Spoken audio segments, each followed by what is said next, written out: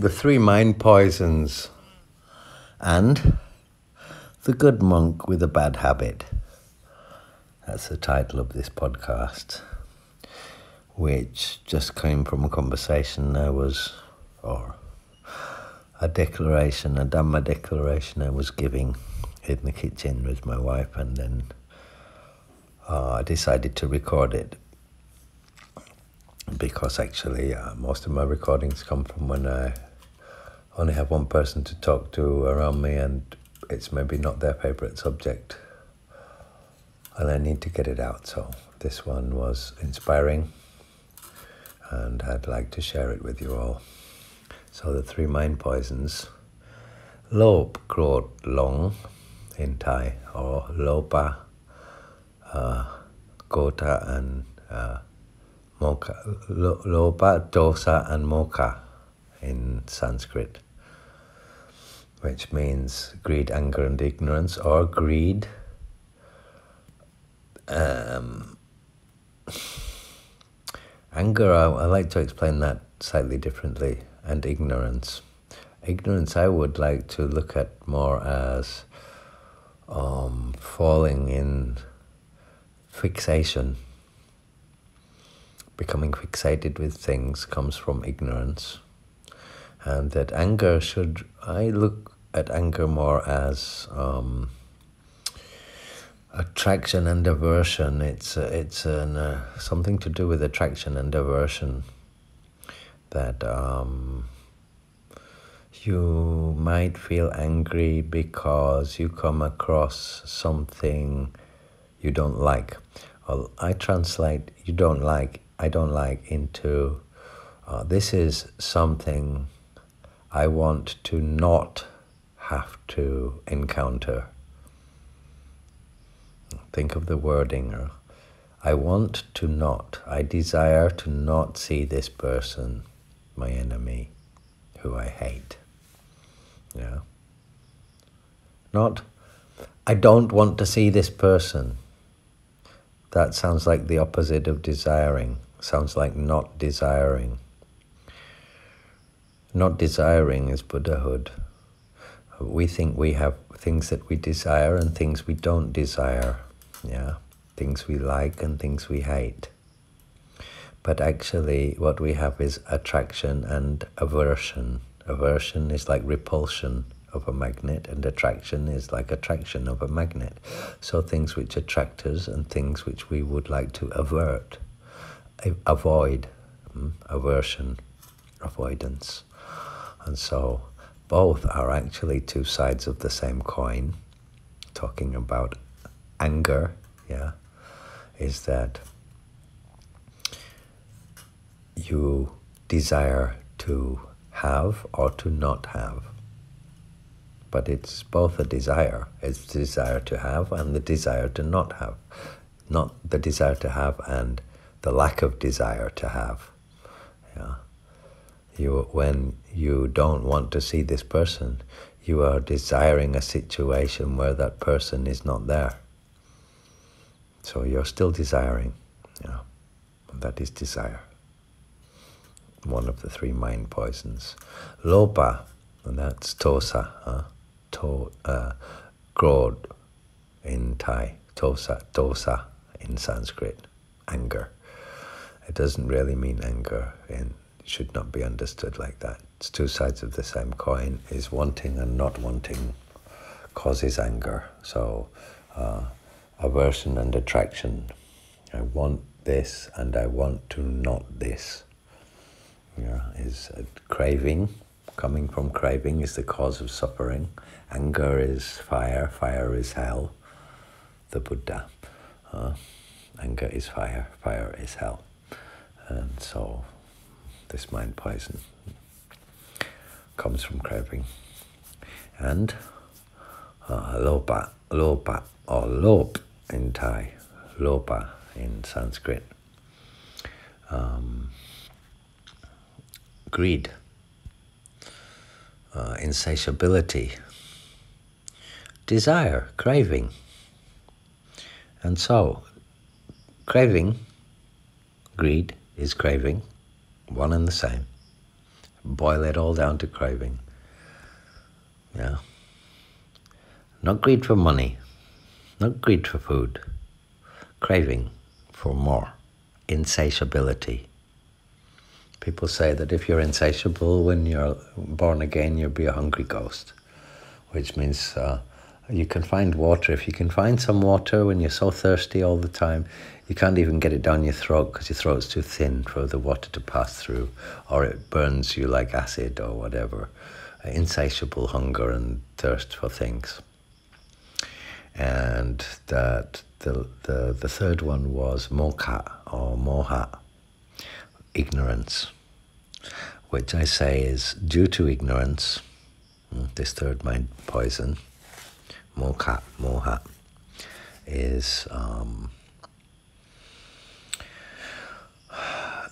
we are all ignorant and unenlightened, and we also don't keep our minds focused to keep what is called sati. So you are aware of what you are falling into as you think. And so as you think your monologue or your dialogue in your head, if you're talking to somebody, it's an imaginary dialogue. If not, you're talking to yourself, it's a monologue. You are a listener listening to yourself talking when you're thinking. And long, in Thai, the word Thai, long, means to lose your way. Long tang, get lost in a labyrinth. So moha, ignorance, is the Thai pronunciation of the Pali word, Sanskrit word, but the Thai translation they use is long. Yeah, long means to get lost, to lose one's way. Or to become lost in something. Long, I could fall in love with somebody, I also long. Yeah. And so the Sanskrit word for ignorance and the Thai Pali Sanskrit word for ignorance and its translation as long, and my understanding of that the translation, to conceptualize it in English, is to become fascinated with something. Something attracts your attention. Something attracts your attention, that is the ignorance factor. You're from Yorkshire, England. You used to eat fish and chips with mushy peas. Fish and chips with mushy peas, yeah. And or you're from the south of the States and you want to eat hominy grits and ham and eggs, yeah. Or whatever, yeah. You're from Scotland. You want to eat some haggis. I think more English people eat haggis than Scots, actually. A lot of Scots I've met say they don't like haggis. Anyway, that's a digression. And that is long. Losing my way. No concentration. Which is why I'm making this podcast, to not forget these thoughts. For myself and for those who it has meaning for. So long was precisely that. What I just did. Got lost in something. Now, when you get lost in something, you might think about, I would think a lot about my childhood days in Malta and a time of innocence before I saw anything bad in the world, and when the skies were blue and the grass was green. And when I think about that, I long, I get mocha, I get ignorance, because in reminiscing and don't forget, not being enlightened is because the mind is always lost in the past or the future and never in the present moment. So there I am in the past, reminiscing about my innocent, happy days as a kid in Malta, on the island of Malta with my boat and my water ski, and yeah. And this then invokes, the thought invokes an emotion, because when you think of something, how you condition it in your memory, with your memory association, will cause you to think friend, enemy, good times, bad times. You might feel anger, adrenaline, ready to fight, run, fight or flight, or feel happy and love towards the thing you're seeing approaching, because your memory association says, this is my sister, or this is my mum, or this is my enemy. yeah, and your body will have serotonin and adrenaline and different things from your brain released after you have thought and conditioned something into your mum or your enemy, somebody you love or somebody you hate. That will cause emotions to happen, such as anger, the other mind poison. So now we've gone from thinking ignorance, thinking about a can of mushy peas on the Thailand supermarket shelf, thinking, oh, I haven't eaten those for 30 years since I was in England. I'm lost. And I'm getting the desire for mushy peas. And it's the last one. They say it's just a showpiece and they won't sell it to me. And I really want it. And he won't sell it to me. And so then I get angry. And the anger is also chemical from things my brain is associating with memory association. And so these three mind poisons roll and roll and roll. And here we come to the beginning of what I was saying in the kitchen to my girlfriend about these three mind poisons, is that lobha, desire, craving, greed, and tosa, or dosa, anger, or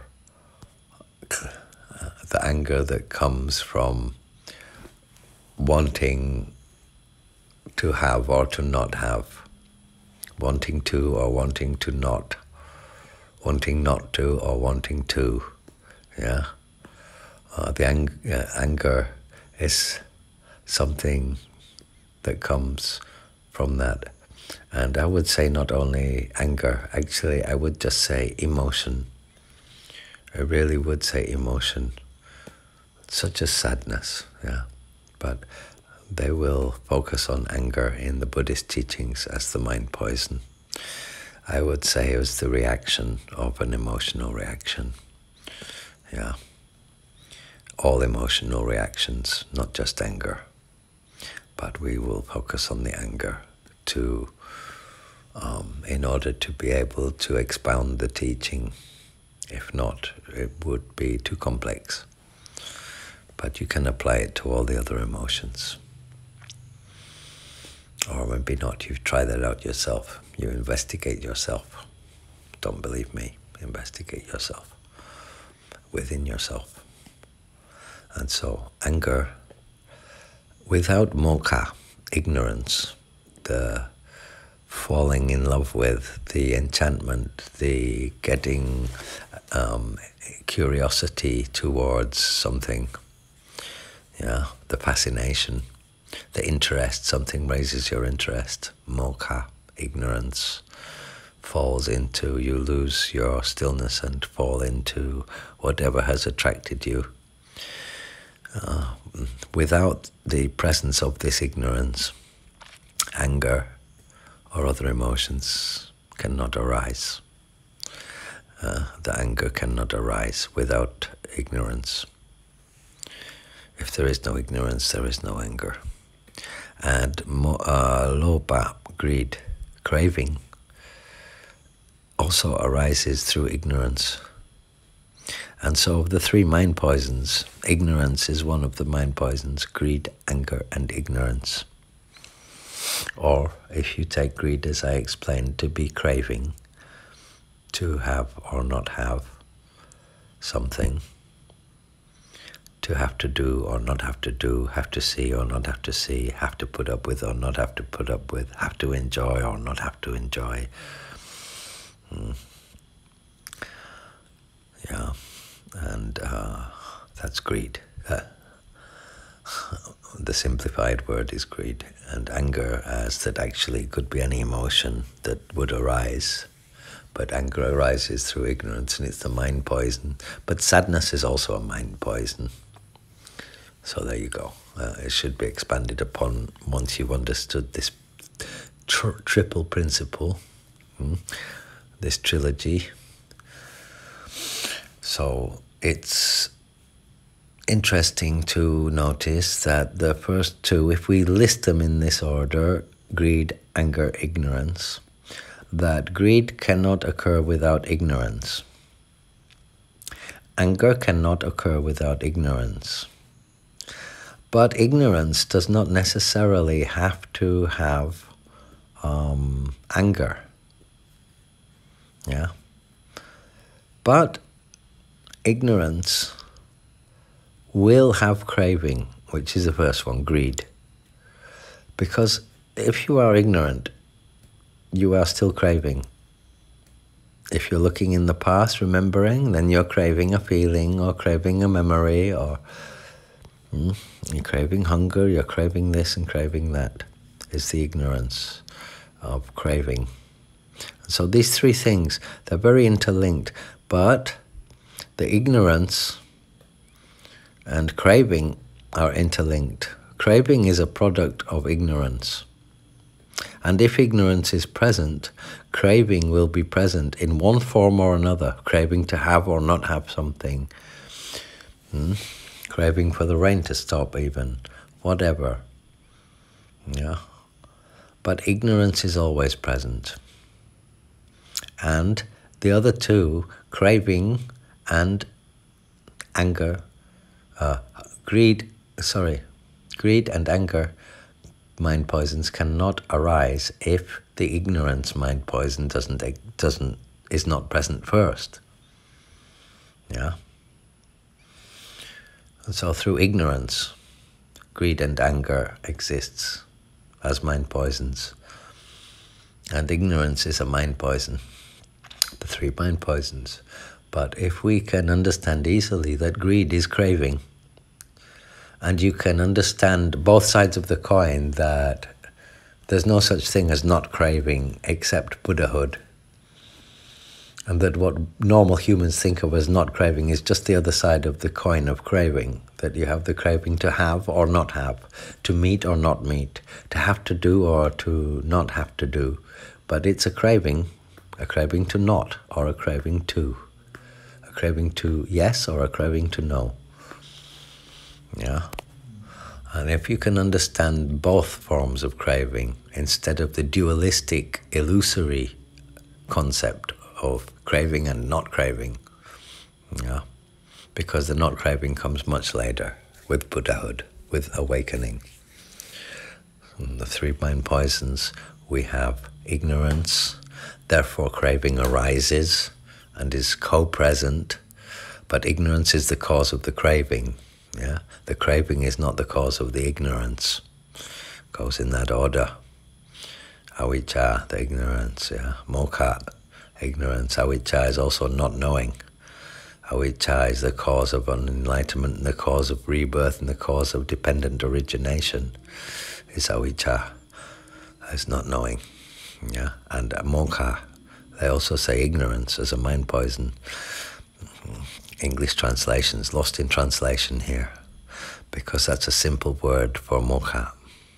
It's actually enchantment, getting attracted to it, something raising your attention, and then your mind conditioning it using memory association, and then getting attracted towards it or repulsed by it. Yeah, craving to move towards it or away from it. The craving arises. Yeah.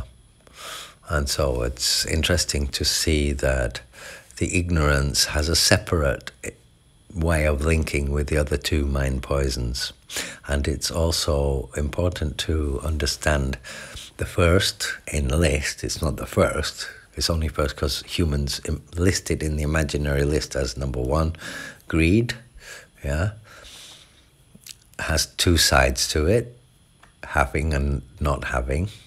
Yeah, the greed to have or not have, the yes and the no, the greed to yes, the greed to not, and the craving of having and not having. If we understand the first mind poison properly like this, and the second mind poison of anger, that we understand that actually, yes, anger is a mind poison, also arising from the third mind poison of ignorance, but not just anger.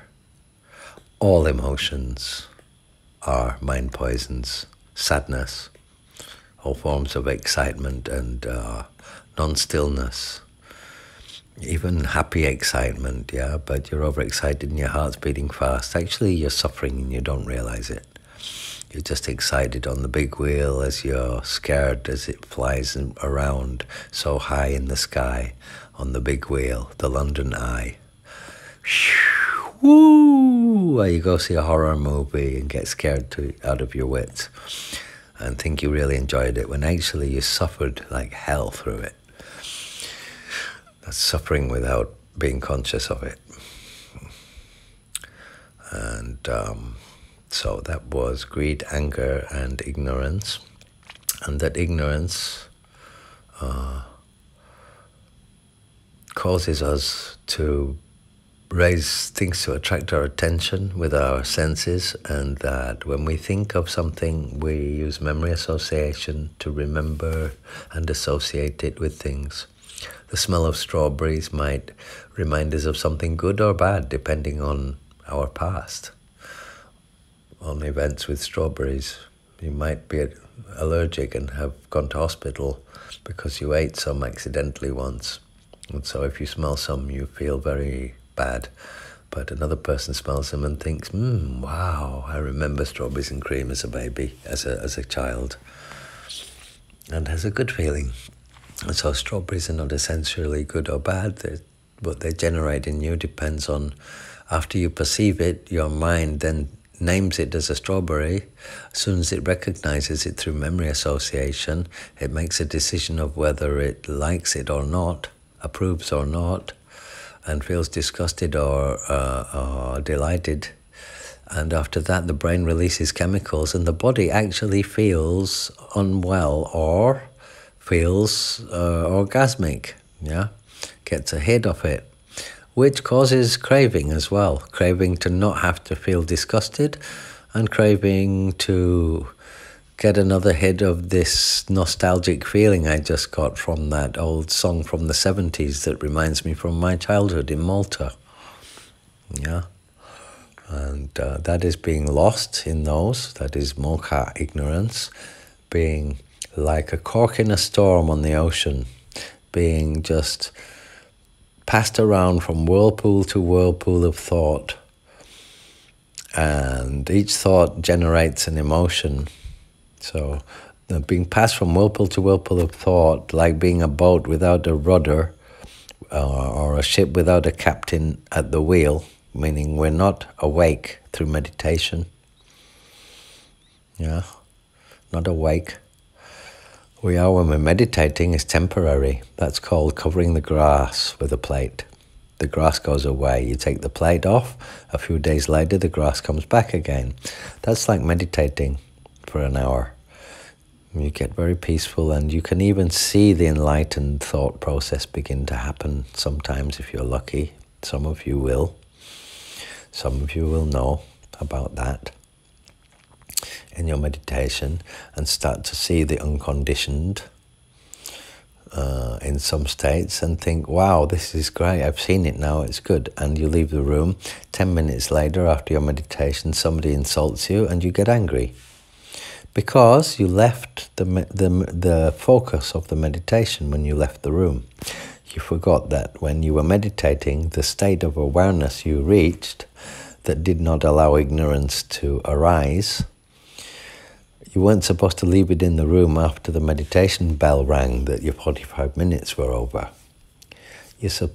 Those 45 minutes were to get you into the state so you realize how nice it is to have your mind awake, and that after that, when you walk out the door and go downstairs, go to work, that you should sustain that state of mind throughout the day, or try to sustain it as long as you can, until somebody asks you a question and you forget to keep focused and you're gone.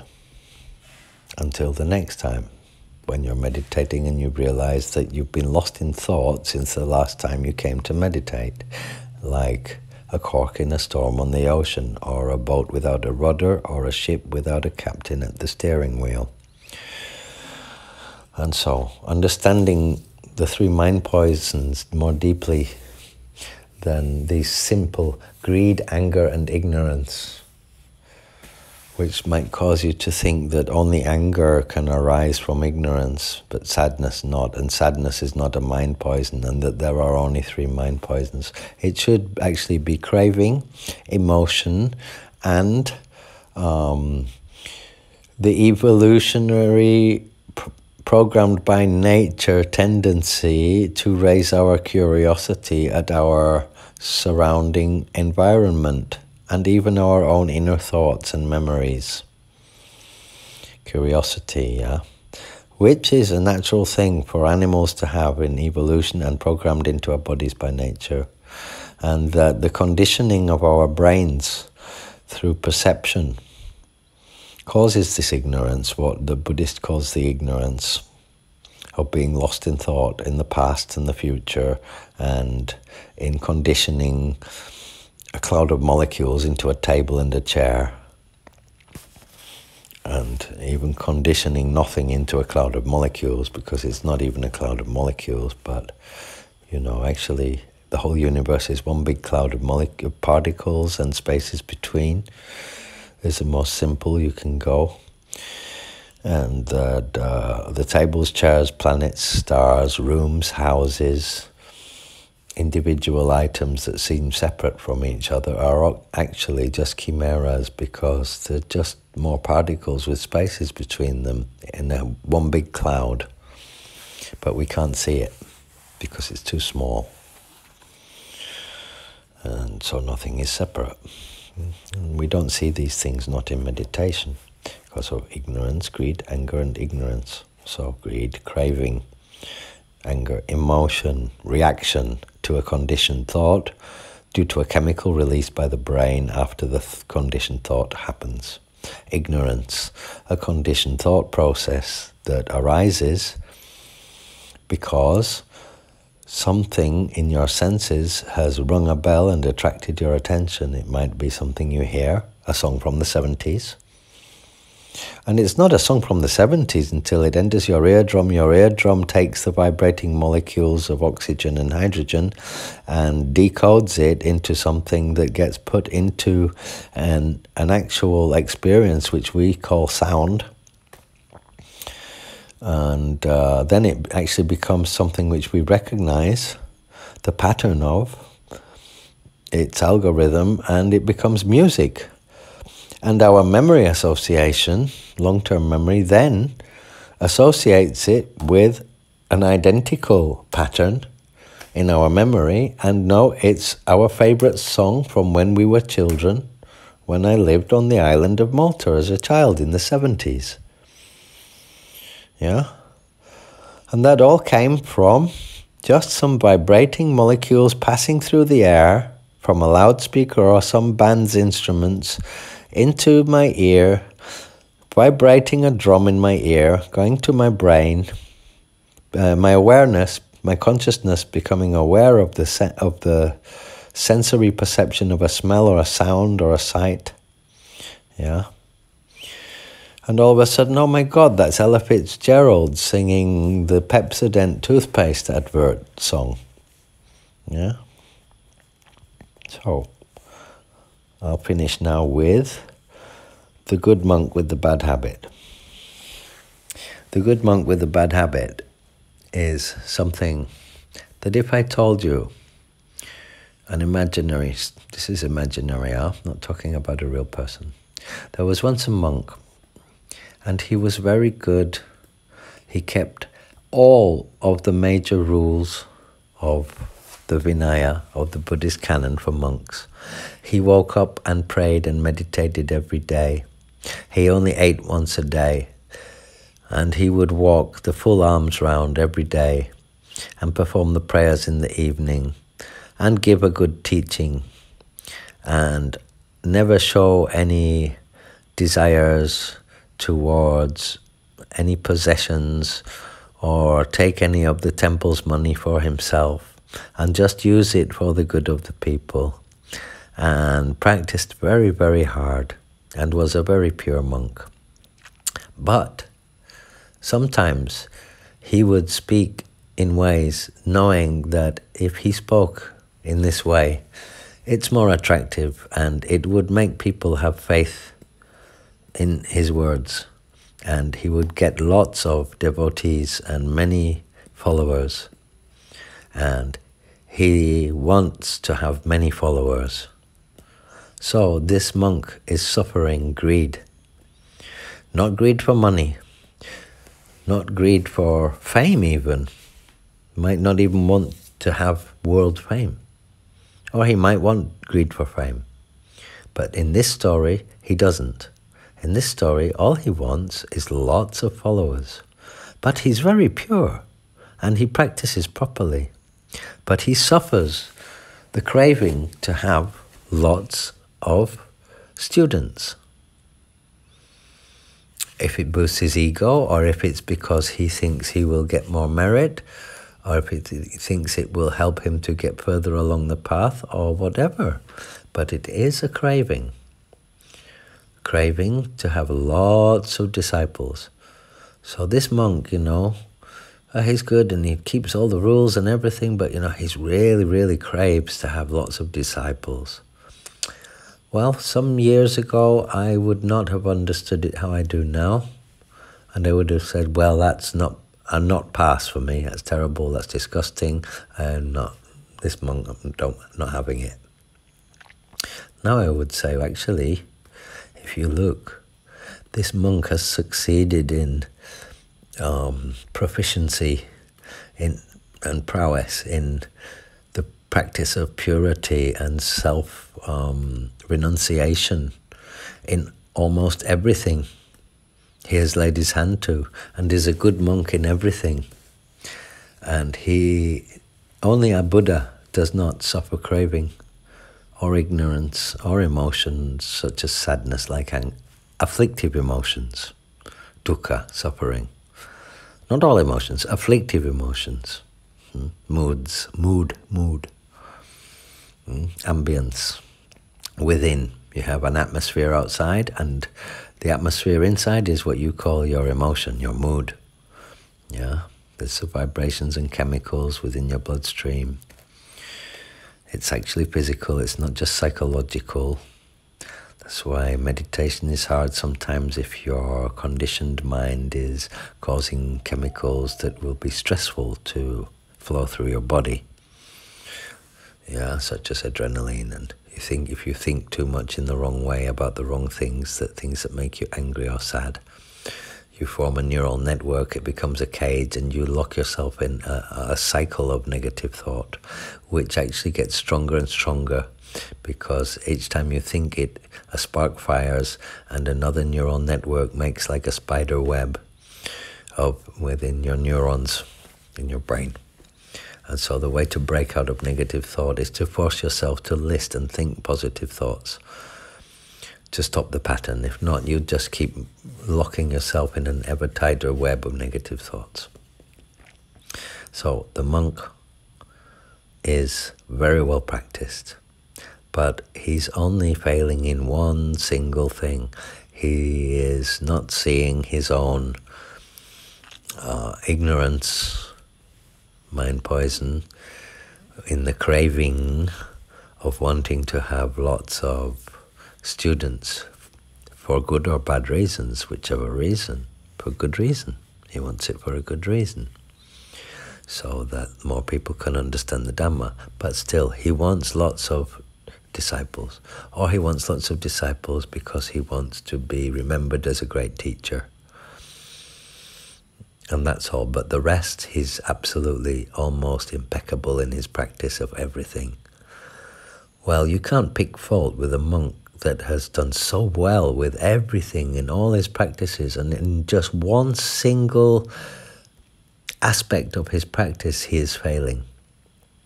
Well, that's what being a monk is about. It's about self-perfection, and it's a constant progression. 10 years, 20 years, 30 years. And so when you find an imperfection in a monk like that, you should not really say he is completely unusable. You should say he's a human like me and he's trying his best. He's managed to, can already do better than me up to here, but beyond that point, he's not that strong yet. He's still not as good as that monk, or he didn't do as well as the Buddha yet. Well, so what? He's not that far along the path. Give him a chance. He needs another 10 years. You watch a monk after 1 year, 10 year, 5 year, 20 years, 30 years, 50 years. Some don't practice and never learn, but watch one who practices and see him. I know well-practiced monks who have been publishing for 20 years now in English. For example, Thanissaro Bhikkhu, who I like very much. Dhammatalks.org, DhammaTalks.org, Dhammatalks.org, Thanissaro Bhikkhu's teachings. Yeah? And if you can go back right to the beginning of his recordings, and you can actually, apart from them all being great teachings from the beginning, but you can see his own progression of his own practice and how he has slowly become more awakened and more deeper in his own understanding as his teachings have evolved. Yeah. And become more impeccable. And then when you get to 20 years later, his teachings now, and listen to one of his first ones, you find something that you found impeccable when you heard it, but you say, okay, he made a small inaccuracy here, or a small, he's still talking about himself in that period. Now he never mentions himself. A lot of monks teach saying, when I was in the jungle, I did this and I achieved that and I saw that. So it's possible, you know, all you have to do is this. Actually, a good teacher should never talk about themselves. So anyway, the good monk with the bad habit. A very good monk might have a bad habit. And so that doesn't mean he's not close to Buddhahood or worthy of reverence. It just means you're noticing one of his very few remaining human traits before he becomes enlightened, or she, if it's a bhikkhuni, yeah. But because of one flaw, one single flaw in what is otherwise a relatively impeccable practice, should not be judged. Should just be seen as this guy only has this hurdle left to get over and he will be there. But is it good to have that craving for fame or lots of disciples? And it is good to understand that craving itself doesn't have to be for money. Greed, the mind poison of greed. One should understand the word greed as craving, and that craving can be for anything. And anger, one should understand that anger means emotion and reaction to conditioned thoughts and memory association, and that it's physical, not just psychological. It's not just angry thought. It's your body with chemicals in it, because your brain has recognized an enemy or something it does not want, that it wants to not, that it craves to not have to go through. And to see the three mind poisons in their true essence like this, yeah, that craving has two sides of the coin of wanting to and wanting to not to, and wanting to have and wanting to not have. Not wanting to have and not wanting to have. We don't have not wanting. We have wanting to have and wanting to not have. But it's both wanting, craving. Yeah. Unless you're a Buddha, because craving has stopped, along with everything else. But to stop craving, craving comes from what? Craving comes from ignorance, the third mind poison. And so if you want to destroy craving, and if you want to destroy dependent origination, which I will explain many times on other days, the 12 links, official links of the chain of dependent origination, which is actually infinite, its cause is also the same thing, ignorance, avijja. is the cause of dependent origination.